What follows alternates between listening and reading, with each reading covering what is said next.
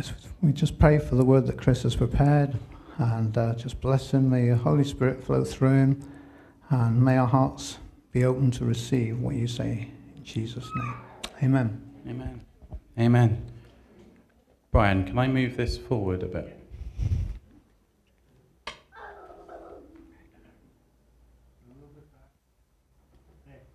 Cool. Good morning, everybody. Isn't it amazing that when you prepare a word and the whole service is preparation into it? The Holy Spirit is wonderful. So, what do you think of when I say the cross? Anybody? Victory. Exchange. Jesus, salvation. Trial.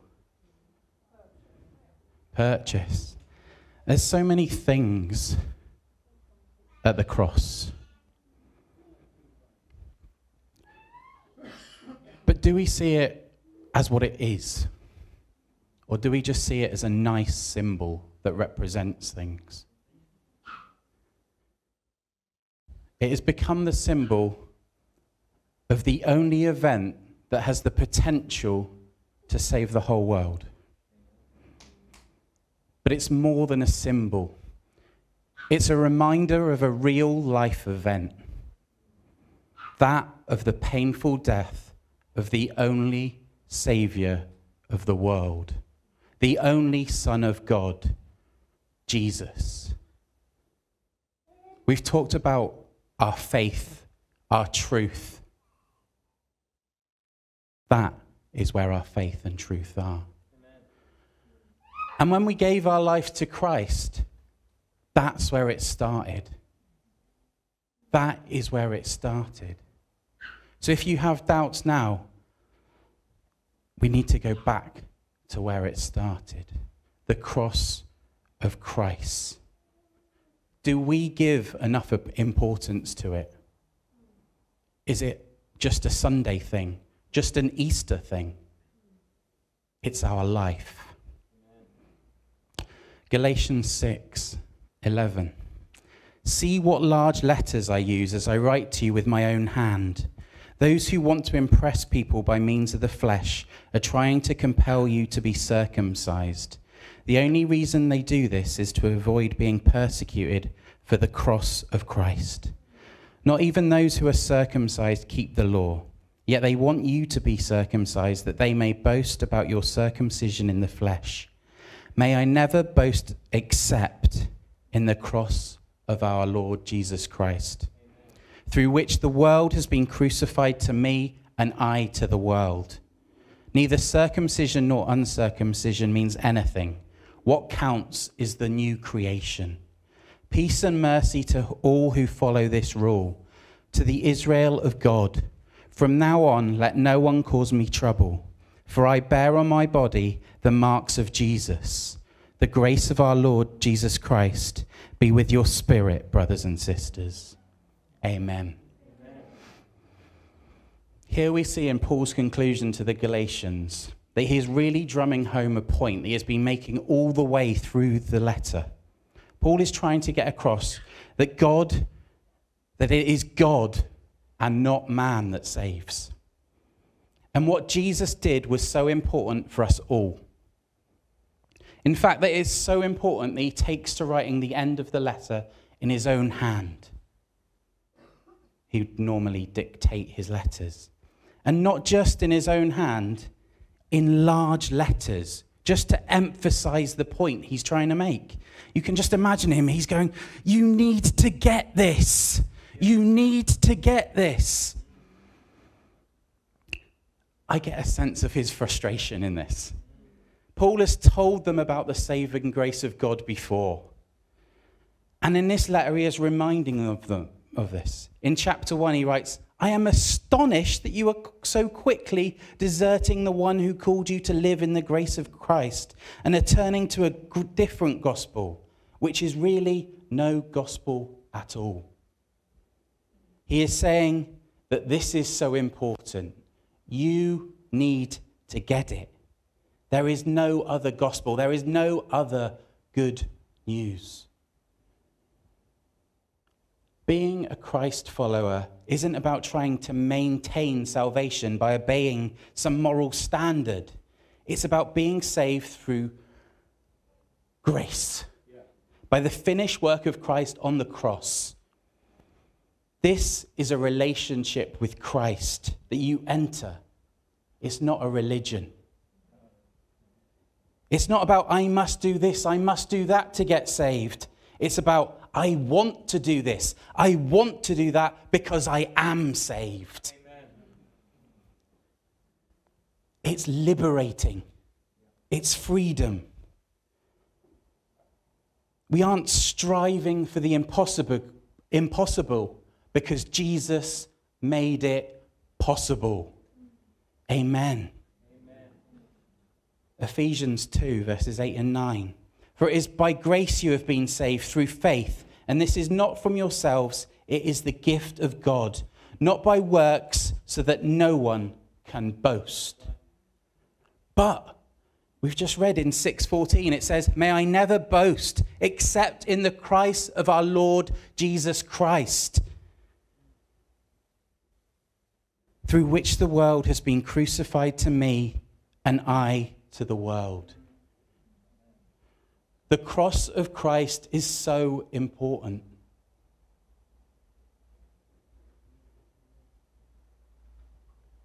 And you should know that. And you do know that. But sometimes we just need a reminder of what the truth is. We need a reminder of what he's done for us. Without God, we have nothing. We're owed nothing. But in him, our weakness is made strength. Because our reliance is on him. And him only. The cross of Jesus Christ matters so much, and we can boast in that. Amen. We must never forget what he has done for us. Not we have done, what he has done. Who thinks they're deserving of this?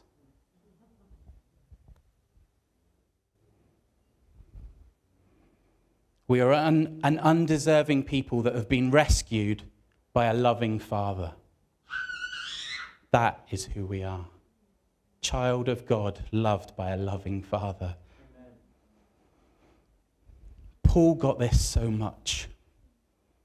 He is saying throughout his writings, I pledge I will never boast in anything in myself except this, the cross of Christ. I will talk in a way to glorify him and exalt him. You know what I did. I am the one whose life led to the crucifixion of Jesus. My thoughts, actions, and motives led to the death of Jesus. I could boast in that, or I could boast in the fact that Jesus took the punishment away from me. I will boast in Jesus. There is nothing to boast in me. I am undeserving and sinful, but Jesus took away my condemnation. So I will not boast in myself. I am not going to glory in the flesh, and I'm not going to allow other believers to glory in the flesh. I am going to glorify Jesus and the cross. Amen. Not the symbol, what he did. What a changed man Paul became. Galatians 2:20. I have been crucified with Christ, and I no longer live, but Christ lives in me. The life I now live in the body, I live by faith in the Son of God, who loved me and gave himself for me. God died for us. Out of this, we undeservingly gain. That is the grace of God right there. When we believe in him, we become new creations in him. Verse 15 in the Galatians passage points out that's what counts, that we are new creations.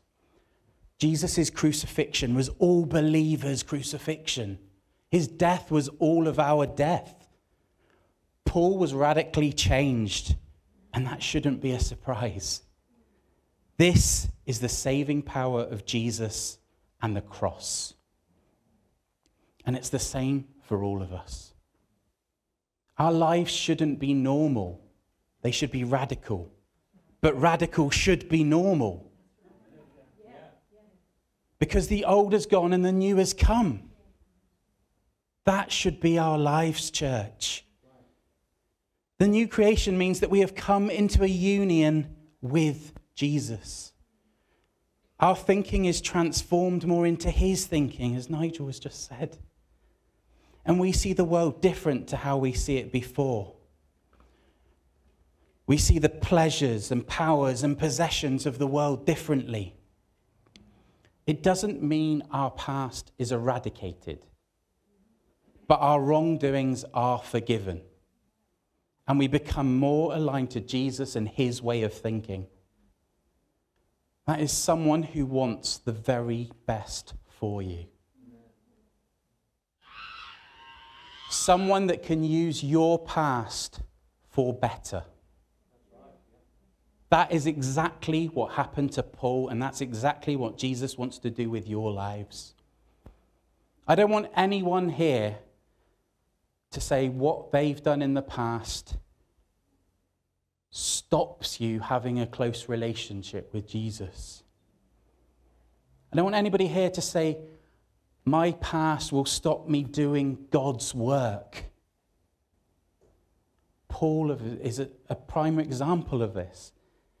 He demonstrates that you can be so against God, but when you come into relationship with him, he can use you for amazing things. Amen. Each of you here, he can use you for amazing things. Amen? Jesus wants you to draw near to him. We are all undeserving and have all fallen short of his glory. But he loves you. And he wants the best for you, just as any loving father would. Don't let your past hold you back, church. Step into what God wants for you. Step into what God wants you to be doing for him. This isn't so we can big ourselves up and boast in ourselves. It's so we can boast about what Christ has done for us and give him the glory. Amen. Being a follower of Christ should not be boring. And if it is for you, don't settle for it. It's about chasing Jesus and his heart. We declared last week, I will come and follow you, Jesus. I believe that Jesus is moving. So to follow him, we have to be moving as well. Otherwise, he's getting further and further away. And we want to be closer and closer to him. Amen. As a teenager, I was very much against there being any kind of God.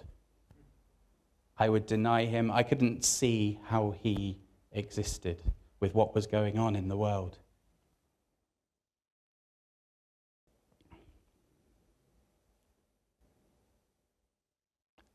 But he's a loving God. And by grace, he has shown me a way. Shown me a way to him. And without him, I don't think I would have done a lot of things that I've done in my life. I'd be living a totally different life. Living probably for me, not for him. It's exciting following Jesus. Amen.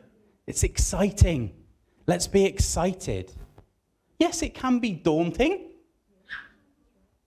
but there's fun in that as well. And it's all worth it.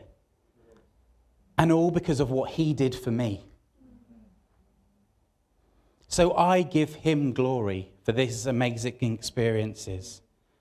And I know that I am forgiven for what I believed before. We also see in this Galatians 6 passage warning signs, how we shouldn't be prideful like the false teachers. It's easy to say when things are going bad, I don't deserve this. Who are we to know what we do and don't deserve? We're not God. Chris has already spoken about trials this morning. Who knows what we deserve except God? But he still loves us. He is the just one. When things are going well, how easy is it to say, that's down to me? Like the teachers here, they were trying to get the praise. They were trying to get the praise of they were saving these people for helping them do their circumcision. We say, I deserve the praise in that. I deserve to boast in that. That's not right, church. And the world out there is full of self-promotion. How many likes? How many followers? How much money do I earn?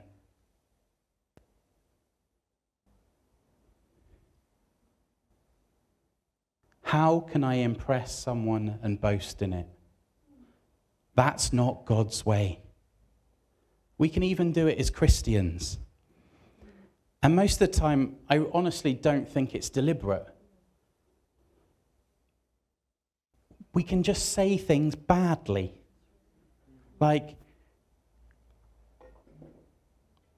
I saw this many people saved. I saw these people healed. The focus is on I. What about God saved this many people? God healed these people. It's a simple turn of phrase, but the focus is then on him and not I. And that's where our focus should be. It's not a competition, church. We all have the same spirit. We should make sure God gets the glory and we should all work as one. Pride is not good. These false teachers were wanting to take the glory. It was about them and not God. Don't fall into this trap. Jesus Christ and his death were a big problem. Because Jesus was saying there is another way. And in fact, it's the only way. It's his way through the cross.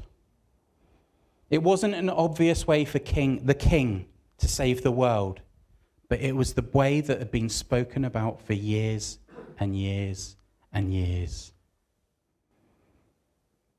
The only way that we can get to the Father and have a relationship with him is through Jesus and through his cross. It's not stopping at the cross, it's going through the cross and going to him. Amen. Amen. We give our lives up and submit to him because he made the ultimate sacrifice for you and me, for all of us. He paid the highest price. For a moment on the cross, he was rejected by the Father so that all of us could be accepted by him if we come to him and say, Jesus, I want you, I need you. God came down to earth as a baby. His name is Jesus. He lived the only perfect life. He had no sin, but became the sin for you and me, so that all our sins are forgiven. All of them, past, present, future. He gives us a chance to have eternal life in him, rather than face a death, because he loves his children. Amen.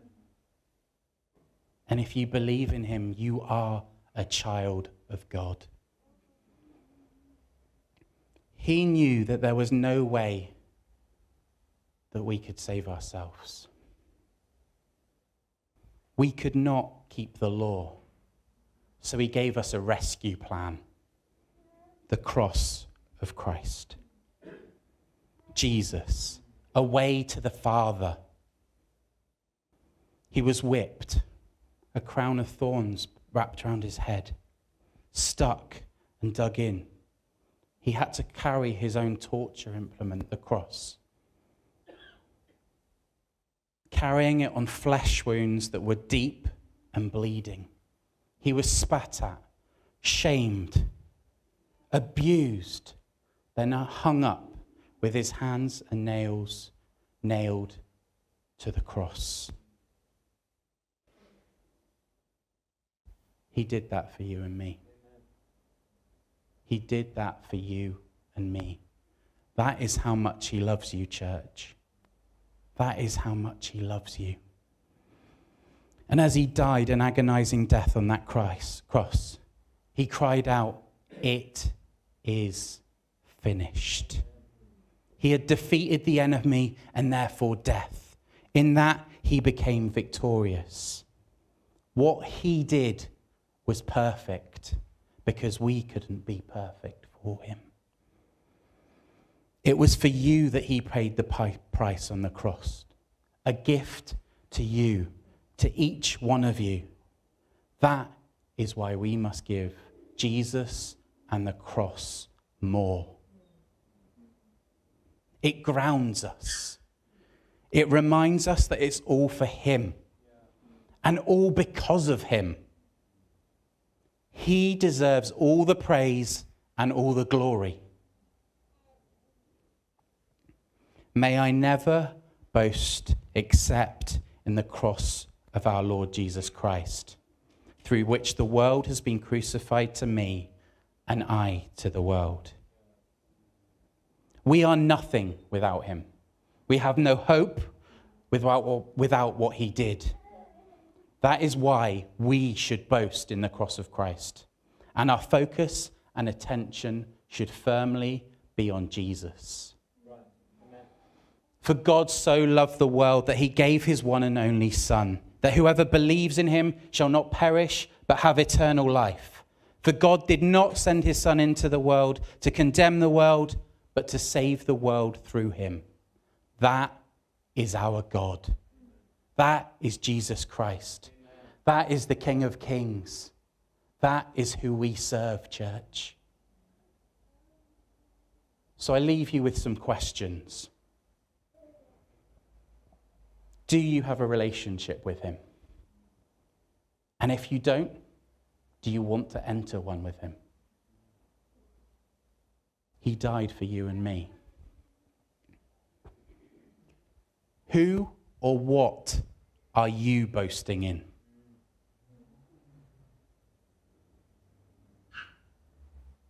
And what is Christ doing in your life that you can boast in him? Church, we should be full of testimony. We should be full of what Jesus is doing in our lives. Amen. We need to be excited. We need to raise up and we need to step into what he's got for us. That is why he paid the price for us. Not for us to sit and think, oh, I can do a Sunday morning. I can do Easter. I can think of the cross then. He's worth more, church. Amen. We need to glorify him and boast in him more. That should be our walk. And when we do that, the fruit that we will see will be incomparable to what we're seeing. Because it will all be about him and what he's done for you and me. So, could I have a prayer ministry team, please? We're going to pray now. And then, if anything's touched you in this service, I want you to come up and receive prayer, receive a word from him. Because he loves you. And he wants you to draw near to him.